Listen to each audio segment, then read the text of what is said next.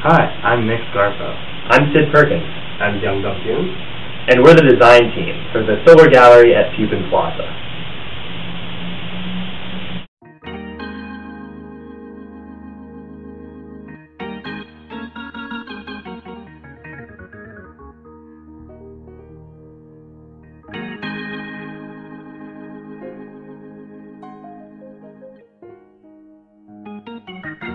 Our design for a solar PV system intends to fulfill three purposes: to serve as a practical and freestanding source of energy for use by Columbia's students, staff, and faculty, to function as an educational tool by which we can all improve our understanding of new solar technology, and to stand as a symbol for the values of the university and all of those who believe in a better future for our planet.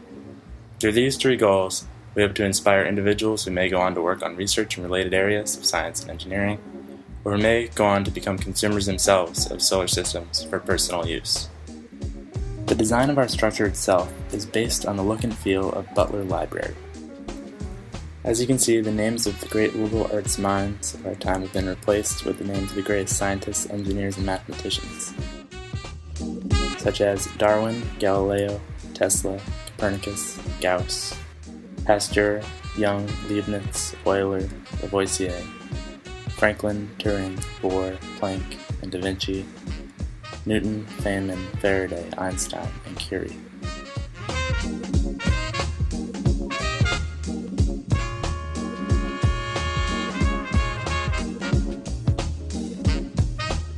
Along with its symbolic significance, we wanted the solar gallery to be accessible and comfortable so that people would actually want to make use of it. Accordingly, we supplemented our design with several amenities to live up to such ideals. Our amenities include non-refrigerated vending machine, drinking fountain, LED lights, solar server, and charging outlets. Certainly with vending machine and drinking fountain installed nearby, the users of the solar gallery won't feel the inconvenience of having to actually search for light snacks or water frequently. Particularly during summer, when we expect people to use our solar gallery the most, drinking fountain will be an essential part of their comfort.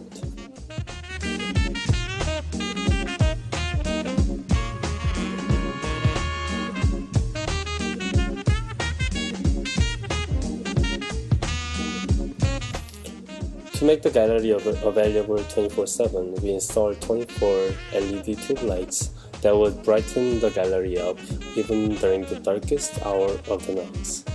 We specifically chose LED lights as they are long-lasting, durable, and energy efficient. Since they use up only 1/3 to 1/30 of electricity incandescent and CFL lights require, they go particularly well with solar panels. We also plan to install a solar server that monitors and tracks the performance of our solar panels along with other information to serve as an educating tool for general improvement in our understanding of the solar technology. Finally, the hallmark of our design, the charging outlets, will be placed on each of the 5 tables, 4 outlets per table. We propose that this simple accommodation will make our design much more attractive than any outdoor facilities. In our evaluations, we concluded that the biggest challenge in working outdoors is the constraints on the use of electronics. How many times have we been forced to take shelter indoors at the mercy of low battery? With these charging stations, we will no longer be bound by such restrictions. And without this limitation, we expect that a large number of people would find our solar gallery accessible and use it as they see fit. Our amenities may be simple, but we do believe that they will successfully serve their purpose and maximize the solar gallery's accessibility.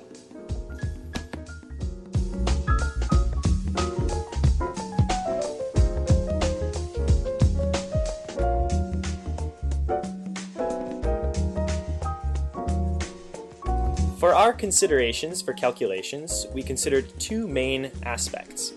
First, we considered the battery bank size and capacity. By analyzing weather data published by the National Oceanic and Atmospheric Administration, we determined that our battery bank should produce enough energy, should hold enough energy to supply the system for 7 days without sunlight. By considering 5 people using our system for 12 hours constantly, and for having lights on for 14 hours per day, and a vending machine on nonstop, we considered the daily consumption to be around 3.9 kilowatt hours. Given weather data from NOAA, we determined that the weekly consumption would be 27.4 kilowatt hours. This is sustained for 7 days. Using wholesale solar as our provider, we determined that we would need a Rolls Surrett battery bank, which would afford us 30.816 kilowatt hours. Now, this was the smallest solution. This is the smallest battery bank that was bigger than 27.4 kilowatt hours, and that's why we decided to go with this. The voltage it would afford is 24 volts, and the charge it can hold is 1.284 ampere hours. The total cost of this array is $4.4 thousand. Outside of the battery bank, we determined the size of our the needed size of our solar array. Again, we used weather data from NOAA and modeled the system in Python using the aforementioned value for energy consumption and a conservative estimate for energy production based off of solar irradiance on the winter solstice. Our findings conclude that we need an array of at least 16 meters squared. To further serve as a conservative estimate, we elected to use an array of 21 meters squared.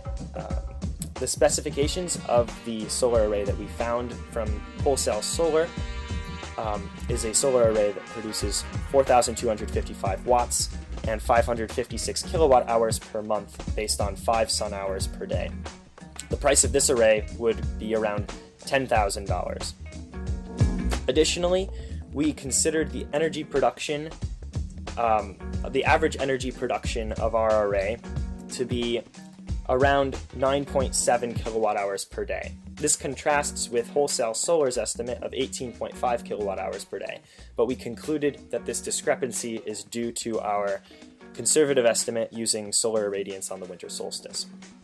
Finally, our runtime was calculated for average loading to be 7 full days and in excess loading to be 3 full days.